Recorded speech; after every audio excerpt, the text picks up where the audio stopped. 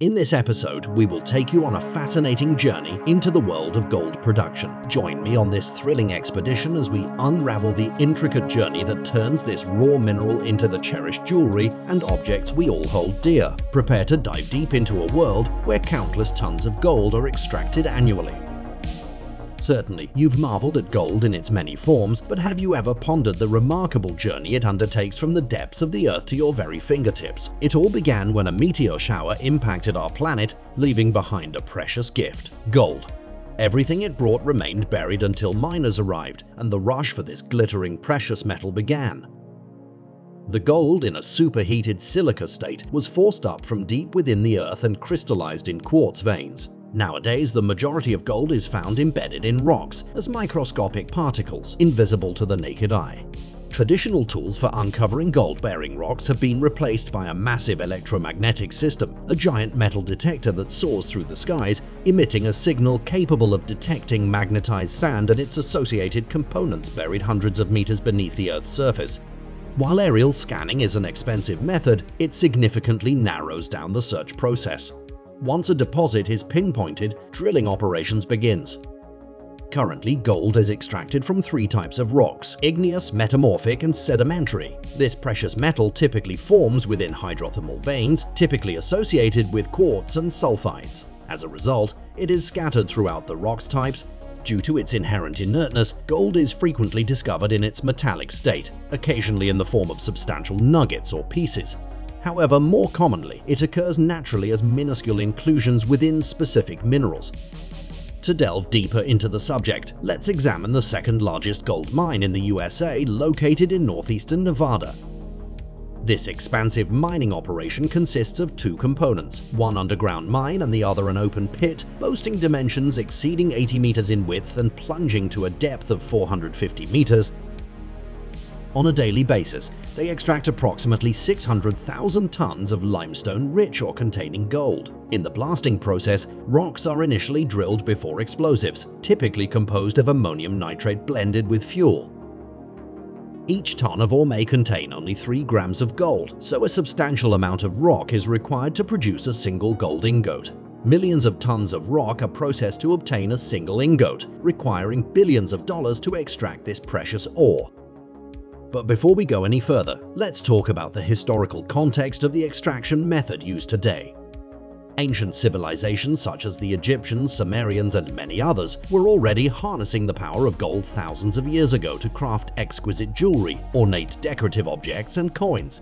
Throughout the annals of history, gold has been mined and utilized by various civilizations across the globe. Let's rewind the clock to the 16th century. In 1557, a German miner toiling away in the mercury mines of Spain discovered by chance the so-called amalgamation. This procedure allowed for the extraction of gold or silver from ores with low concentrations of these precious metals. It simply involved pulverizing the rock with the aid of mercury. Centuries later, in 1848, a discovery in the Sacramento River, USA triggered the famous gold rush. Subsequently, in 1883, the Struben brothers, Frederick and Henry, embarked on the extraction of gold from the Witwatersrand Mountains in South Africa. Continuing with the factory process, it's now time for the gold to advance to the next stage.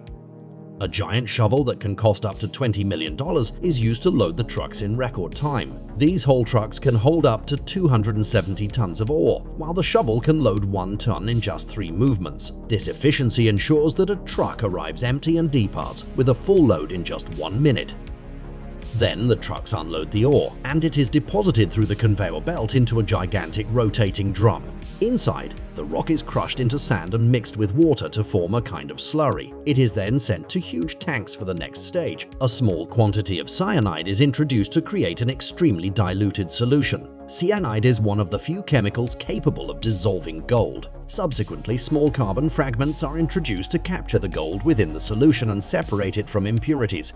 This gold-laden solution then undergoes an electrolysis process where an electric current causes the gold to be deposited onto the negatively charged electrode, known as the cathode. However, open-pit mining is not always a viable option for gold extraction. In such cases, the alternative is to venture underground, a significantly more costly and perilous endeavor.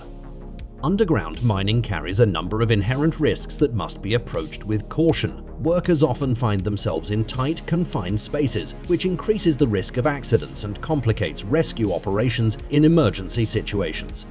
In addition, the excavation of tunnels and galleries can weaken the surrounding rock structure, thus increasing the possibility of dangerous collapses and cave-ins.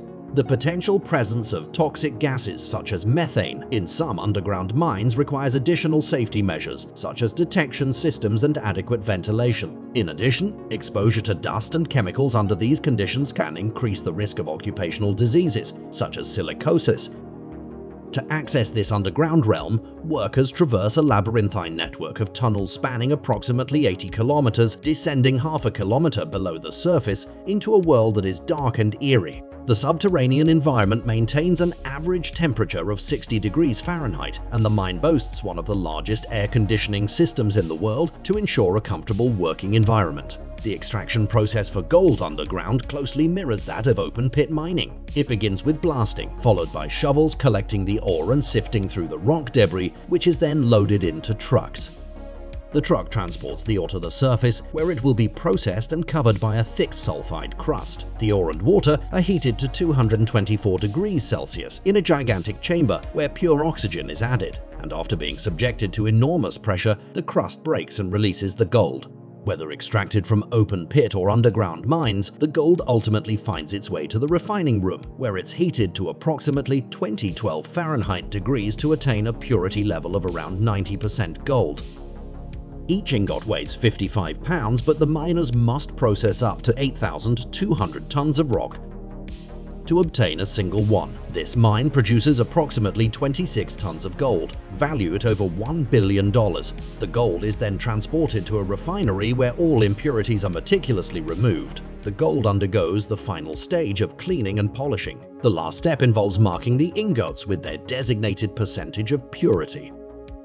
The Federal Reserve Bank holds almost 25% of the world's gold supply, primarily within the New York Federal Reserve's basement vault, constructed in the 1920s. Post-World War II, many nations chose this vault for their gold reserves, which peaked in 1973 after the United States halted gold convertibility for foreign governments. At its zenith, the vault stored over 12,000 tons of gold, but activity has since slowed. Gold's enduring appeal transcends generations. Unlike traditional currencies susceptible to inflation, gold remains immune to endless printing, free from government control. Its rich history dates back to ancient civilizations such as the Romans, who traded with gold coins. These factors underpin its reputation as a safe haven currency, a steadfast store of value. This intricate and awe-inspiring journey, from the depths of the earth to the refined purity of gold, unveils the remarkable transformation behind each precious ounce. We'd love to hear which facet of the gold production process intrigued you the most, and don't hesitate to suggest other topics you'd like us to delve into in our future videos. If you found this exploration captivating, please give it a thumbs up and subscribe to stay tuned for our forthcoming videos. Thank you for embarking on this enlightening journey with us.